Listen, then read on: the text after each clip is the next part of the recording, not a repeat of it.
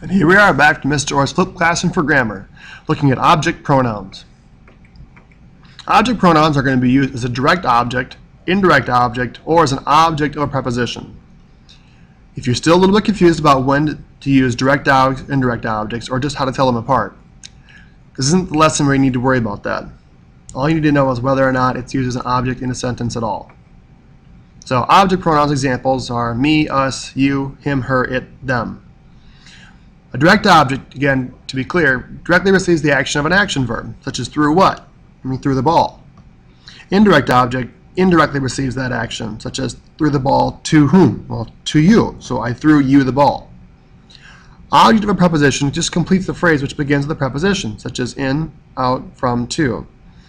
In my house, out of the car, from you, to him. How do we find it? Well, we find the verb and the subject. In this case, we want to just see whether the verb is action or linking. Still find all the pronouns and determine whether they should be subject pronouns or object pronouns.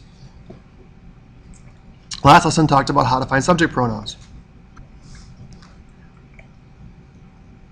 Verify the object form by determining if the pronoun is a direct object, indirect object, or object of preposition.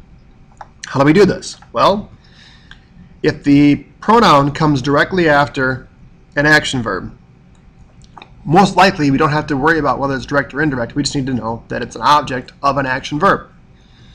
Or if anywhere in the sentence it follows a preposition, then it's going to be the object of the preposition. Remember, the only other options for a pronoun here, if we're looking at either subject or object, is it's either going to be one of these three possibilities, direct, indirect, or object preposition, or it's going to be the subject or following a linking verb. And at that, we've pretty much gone through all the possibilities, as long as we're not looking at a possessive.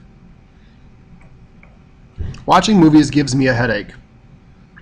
In this sentence, we have headache noun, gives action verb, as an article kind of describing that. Movies is a noun, and watching, well, technically it's like a verb, but in this case, watching movies is actually an idea. In any case, the pronoun here is me. So the pronoun's me. So it's an object form, but the question is why? Well, the verb is gives. Gives is an action verb, and gives what? A headache. Headache is the direct object, okay? But gives a headache to whom? It gives a headache to me. Therefore, me is the indirect object. Another practice. I need someone to watch over me. In this case, we have I as a subject pronoun to start with. Action verb need someone. That's going to be the indirect object. I need what? To watch, infinitive verb, over, preposition, because it shows position or relationship, over me.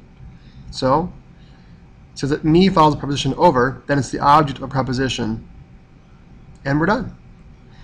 So for this one, go ahead and make sure that it comes after an action verb or comes after a preposition. Good hunting.